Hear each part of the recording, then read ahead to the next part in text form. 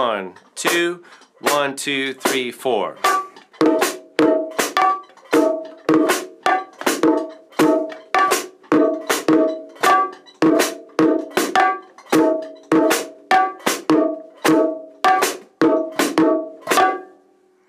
Hemiola. What am I talking about? Welcome to World Drum Club, everyone. I'm Kalani, your host and teacher. Today, we're looking at this idea of a hemiola, which is a formal term. A hemiola is when you take either a group of 4 and you phrase it in 3s, or you take a group of 3s that are usually a triplet feel and you phrase them in groups of 4 and thereby have a sort of polymetric effect or syncopated effect. Now I'm going to play what I just played. I'm going to play it again. You get the overhead view and count with me, or just listen while I count this, and I'm going to show you what I'm doing in a second. But I'm going to play it again and I'm going to count, but listen to the effect. All right, so we've got 1E and a 2E and a da-da-dee-dee-da-da-dee-dee, right? So I'm going to play the bongos. I'm playing a figure. 1 and 2 and 1, 2 and 3, 4, 1 and 2, 3, 4 and 1, 2, 3 and 4, 1, 2 and 3, 1 and 2, 3, 4, 1 and 2, 3 and 4, 1, 2 and 3, 4, 1 and 2, 3, 4 and 1, 2, 3 and 4, 1. All right, so you hear da da da da da da da da, but then we're phrasing 1, 2, 3, 1, 2, 3, 1, 2, 3, 1, 2, 3. All right, over that. So how are we getting there? Pretty simple. We're just playing bop beep beep bop beep beep bop beep beep bop beep beep bop beep beep bop. So we're taking the eighth notes, 1 and 2 and 3 and 4 and 1 and 2 and 3, and we're phrasing them bop dee dee dee dot dee dee dot dee dee dot dee dee. We're breaking those up into 3 groups of 3, and then on top of that, I'm phrasing the sound in 3s. So we've got not only the short 3. 1, 2, 3, 1, 2, 3, 1, 2, 3, but I'm also playing 1, 2, 3, 1, 2, 3, 1, 2, 3. So it implies another larger triplet on top of this whole 4/4 pattern. And I want to do it again. Now this time, I want you to listen carefully to the beginning of those, each one of those bigger 3s. So the 1, ba, ba, the high drum. Where is that falling? And it's interesting because every time I play this cycle, it's an and later. Like the first time it's on 1, second time it starts on the and of 1, and then 2, and then the and of 2, and then so forth until we get back to 1. So I'm going to play it and count again. Your job is to just follow along, but pay attention to the counting part. All right, I'll go a little bit slower.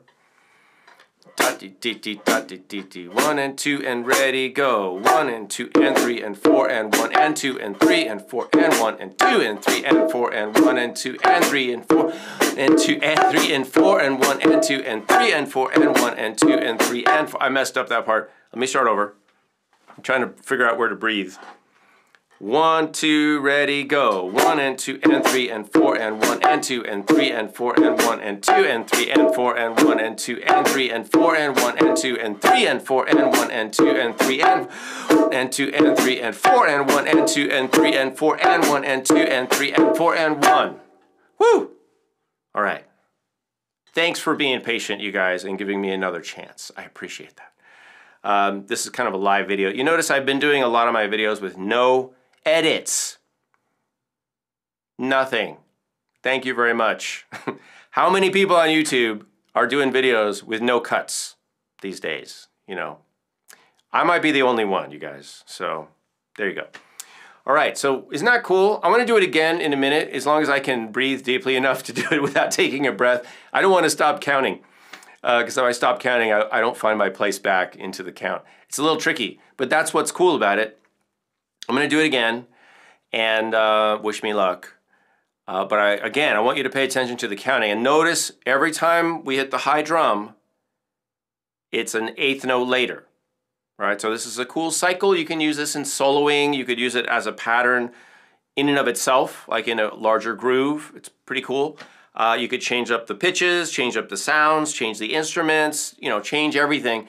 But I wanted to just share this idea with you of the hemiola type thing as a concept, so you get that vocabulary. and you just kind of have something to work on that's fun, you know, and interesting and challenging. All right, let's do it again. I'll try to slow it down a little. I might run out of air. All right, 1 E and a 2 E and a 3 and here we go. 1 E and a 2 E and a 3 and a 3 E and a 1 E, 2 and 3 and 4 and 1 and 2 and 3 and 4 and 1 and 2 and 3 and 4 and 1 and 2 and 3 and 4 and 1 and 2 and 3 and 4 and 1 and 2 and 3 and 4 and 1 and 2 and 3 and 4 and 1. Whew. All right. So again. We got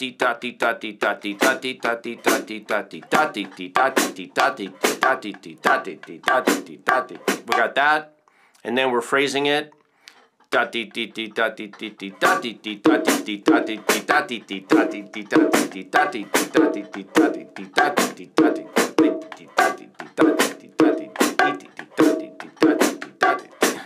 All right, so it's pretty fun, you guys. Why does it switch an eighth note later? Because this pattern, 1 is 9 eighth notes, right? So if you put a 9 eighth note pattern into an eighth note pattern, into an 8 eighth note pattern, which is one measure, right?